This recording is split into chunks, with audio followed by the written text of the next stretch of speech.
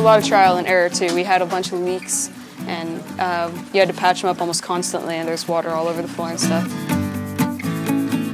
It's a hydroponic garden. I've never done anything in the field of, you could say, agriculture. I've usually done robotics and programming. We had to go to the wood shop and find out how to make this frame. It really pushed me to the limits of improvising, really. We had to improvise a lot with the edges here and stuff like that.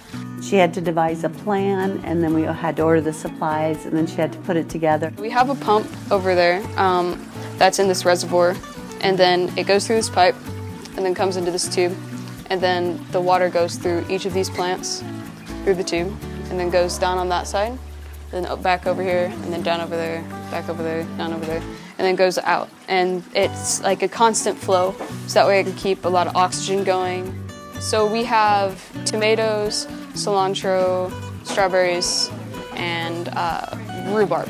Celeste has a mind that may not always be fulfilled in a regular classroom because she has this engineering mind that she likes to build and do projects. Her project the first 9 weeks was to build a robot that solved a Rubik's Cube, so she likes to figure things out. And what's really cool about her is when things don't go exactly how it works, she's like, okay, well that didn't work, let's go this way, which is really great for problem-based learning, and she excels at that very much. I'm always working on a project. There's a dinosaur thing up by the library that I made. In the future, I want to be an aerospace engineer because then I can build, well, spaceships. All the kids in the class, they take their learning very seriously, and they just definitely take to the next level, which is so awesome.